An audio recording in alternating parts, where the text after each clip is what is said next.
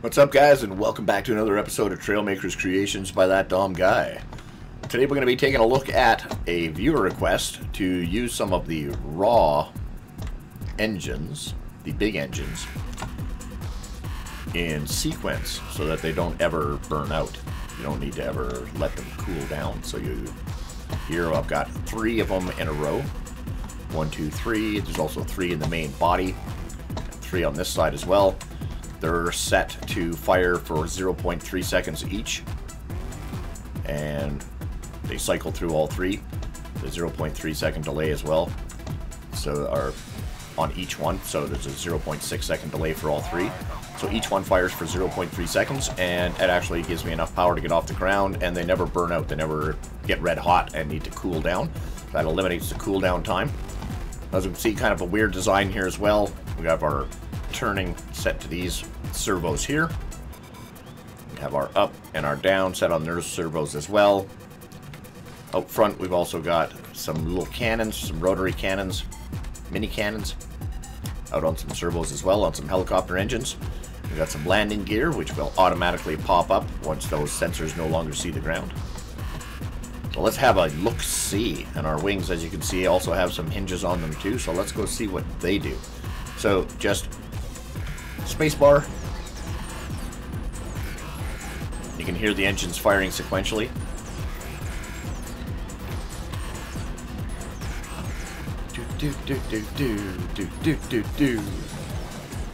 And you can see our wings have folded back. So this is called the Albatross, just because it's a big, it's fairly wide-winged, stable flyer. Not the most graceful looking thing on the ground, but once it gets into the air, there you go. So there's a speed sensor on it that once it's going over 200 kilometers an hour, that's when your wings will automatically fold back, make you a little more agile.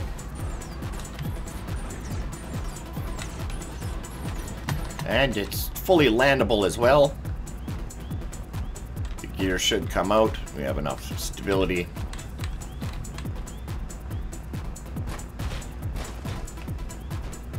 For to land on the carrier like that, no problem. Left shift is for our cannons. We have burst firing. Oh, I knew that was going to happen. Didn't think we had enough room there. Alright, let's try that again. So you can just hold space and it'll just naturally take off on its own without even hitting anything. You can see the landing gear folds up there next to the cockpit. So we have our mini cannons, burst fire. So this might be good for dogfighting.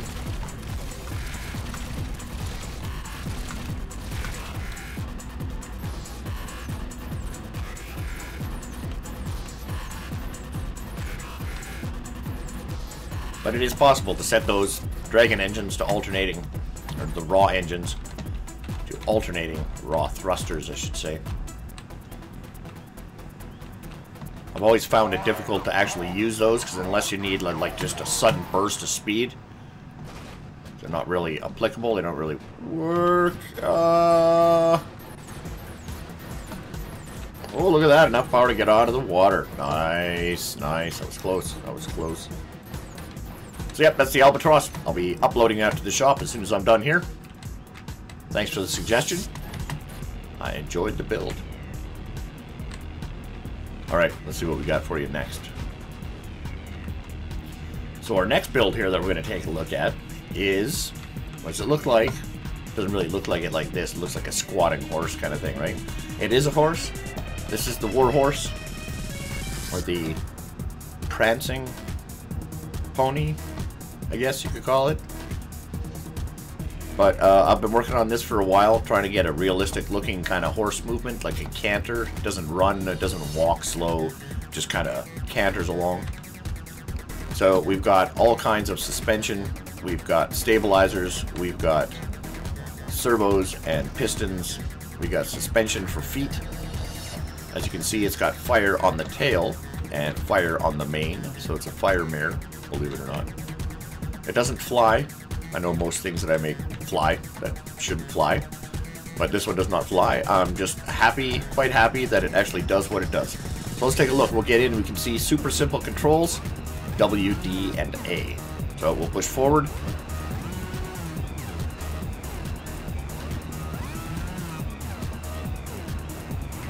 And this is, oh, horsepower. There you go. We got some horsepower. Push that thing. Push that thing. So we can't actually turn. You can see the head turns. It is using a helicopter engine for steering, because trying to get the hinges to do what I want them to do is a totally different story. So those are the only controls really, are the W, A, and D. So we can steer, we can go forwards. And that's about all he really does. Again, I just recently added those mini thrusters to the bottom there, because he does walk without them. But he's not bionic because he's got servos, helicopter engines for stabilizers.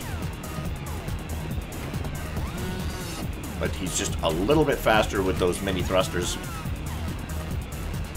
So let's pop those mini thrusters off for a second. I'll let you see what he looks like when he's walking without any kind of forward propulsion whatsoever. So this is the pony without any mini thrusters on his belly. So as you can see, he does walk, but super slow. Nowhere near as quick as I'd like him to move. A little bit quicker for the motion of the legs. But he does have a nice little canter to him. It's hard to find something that actually has traction on the ground that doesn't just smash as soon as you put it on there. I mean, you could put wheels on there for traction, but then your horse has got wheels on his feet. It doesn't really look like a horse anymore. So as you can see, he kind of wants to walk. Having a hard time getting traction on the ground though. So putting those mini thrusters on there actually gives him a little bit more forward action. Makes him actually move the way he's supposed to. So yeah, with the thrusters, he definitely has a little more oomph. And he actually moves forward, which is always good in a horse. So yeah, that was really fun to build. Again, you can see his head kind of bobs a little bit as well. To counter, the tail goes back and forth. To counter the movement, the hips actually rotate a bit. And he looks pretty horsish. Looks pretty scaled too as well for the, yeah, settle down. It's getting a little rowdy. Settle down there, pony. And I was saying, almost scaled to the size of the character as well, right? Which is kind of cool. And he just shrinks down so you can get off nice and easy. Good job, pony. Alright, let's see what else we got for you. So recently, you've probably seen the video where Scrapman showed in his best build video, he showed an Ironman suit. Can't remember who it was built by. But it was a really good looking Ironman suit. It had some loose hinges and stuff like that that had weak strength on them, so it moved around kind of naturally and flew around. It looked really good as well. So I decided, okay, I'm going to try and build an Ironman suit as well, except I'm not Dom Man, I'm Dom Guy, so we want this to be not the Iron Man, we want this to be the Iron Guy. This is going to be the Iron Guy suit.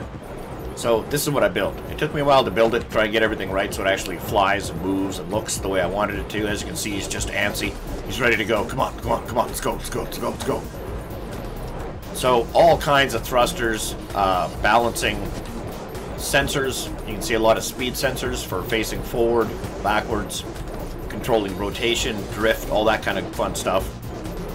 Lots of cool parts on here. He does have some gimbals on his feet.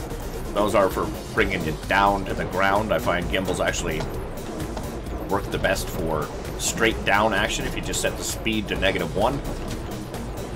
And you can see he's got rotations here. He's got some fins on the back as well for stability. Just a lot going on.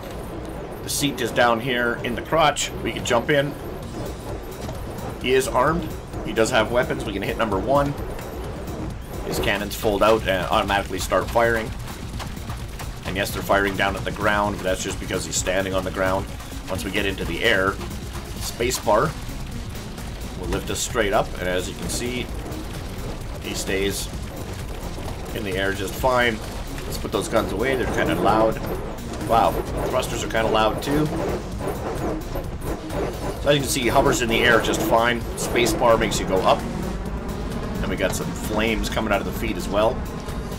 So not a lot of controls on this. We have WASD, number 1, left shift, and space.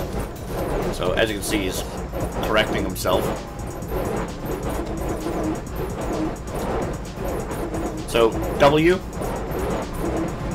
lets us fly forward. Turning A and B, you just need to tap, and you can see that his feet actually move. You want to do tighter cornering. So flying forward like this, you can hit spacebar if you want altitude to go up.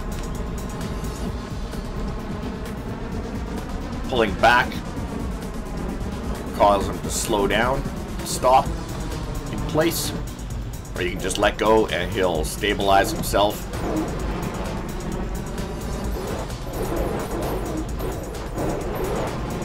Then we can start flying again.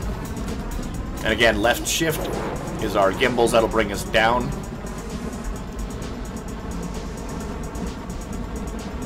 So the steering with this guy is usually just tap steering with the A and the D. Just to get that little bit of twist, a little bit of turn. Let's see if we can fly through this ring of fire here with the Iron Guy suit. Whoa! Oh, settle down, settle down. Again, not unlike the real art. Oh! And he's not aquatic. Man, my suit be at the bottom of the drink, man. Okay. Back to the carrier. So yeah, I can get a little, because it is top heavy, you can get a little sideways if once he starts getting to weird angles. Which is why you want to steer. Just tap with your steering, that way he doesn't get too discombobulated. He starts spinning out of control.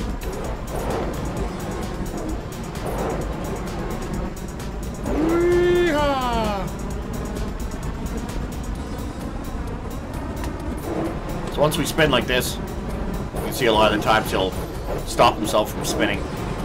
But it's the rocking back and forth like this that gets him. So that's where using some forward motion and the space bar. So once he gets sideways, he just goes totally limp noodle. Not a lot you could do with that. Or I could keep on adding things to him, I guess, but that's just going to make him way too big. He's just fine the way he is. Just need to use some skills for piloting the Iron Guy suit. So when we're in the air like this is when you can hit your number 1 for your cannons. No fold out, you can strafe. Uh-oh. Uh-oh. Come on.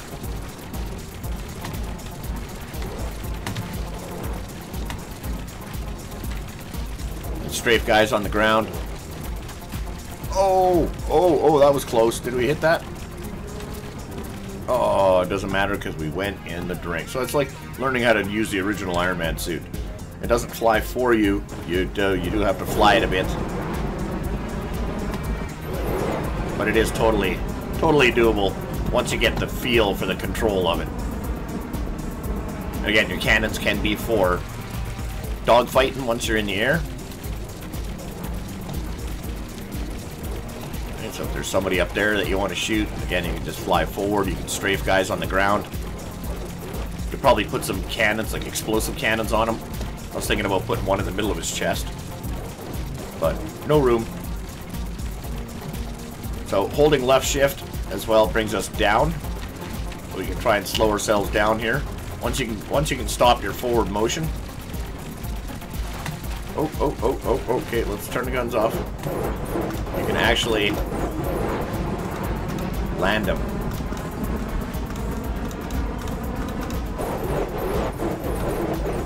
And he's just ready to go. Come on, let's go.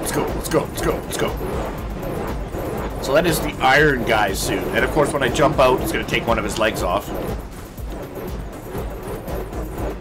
So we'll just rebuild him. That'll be being in there.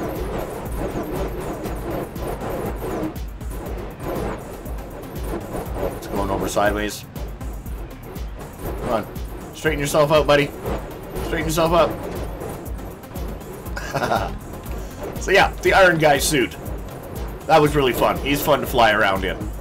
It'd be fun to have a couple of races, find a course through here where you have to fly through a couple of rings and then maybe through the loop and then like underneath the one of the catapults or try and fly through one of those basketball hoops. That'd be a good challenge as well. So that's all I've got for you this time, guys. Thanks for tuning in. Thanks for subscribing. Don't forget to hit that like button. Leave a comment down below. Always love reading your comments. And any suggestions you have for anything else that I can try and build. I am working on a wiggle video and a how-to for any of you out there that want to know how to build like the shark that was in one of the last videos, or things like snakes or the flying serpentine. That was a good one as well. So I'll be making a how-to video on how to do the timing and the sequencing with the hinges for that. That'll be coming up shortly, so hit subscribe and that notification bell. Hope everyone's doing well, and we'll see you in the next one. Ciao.